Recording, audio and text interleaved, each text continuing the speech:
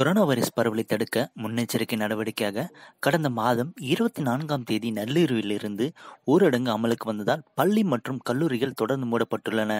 April 14ஆம் தேதிக்கு பிறகு நாடு முழுவதும் மூடப்பட்டுள்ள பள்ளி மற்றும் கல்லூரிகள் திறக்கப்படுமா என்ற மக்களின் கேள்விக்கு தற்பொழுது மத்திய அரசு விளக்கம் அளித்துள்ளது.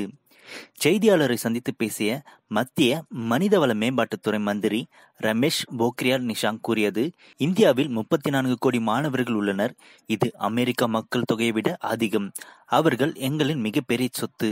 மாணவர்கள் மற்றும் ஆசிரியர்களின் பாதுகாப்பு மத்திய அரசுக்கு மிகவும் முக்கியம்.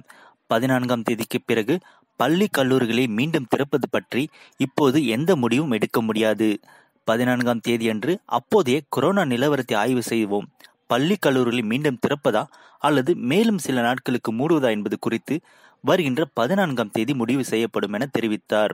ஒருவேளை 14ஆம் தேதிக்கு பிறகும் பள்ளி கல்லூரிகளை தொடர்ந்து மூடுவதாக இருந்தால் மாணவர்களின் கல்வியாண்டில் இழப்பு ஏற்படாமல் இருப்பதை உறுதி செய்ய முயன்று வருகிறோம். சில பள்ளிகள் மற்றும் கல்லூரிகள் மாணவர்களுக்கு ஆன்லைன் மூலம் பாடம் கற்பித்து வருகிறார்கள். ஆன்லைன் மூலம் பாடம் கற்பிப்பது அனைத்து மாணவர்களுக்கும் முடியாத ஒன்று. எனவே வருகின்ற 14ஆம் தேதி அன்றுதான் பள்ளி கல்லூரிகள் குறித்து முழுமையான முடிவு எடுக்கப்படும் என திட்டவட்டமாக தெரிவித்தார்.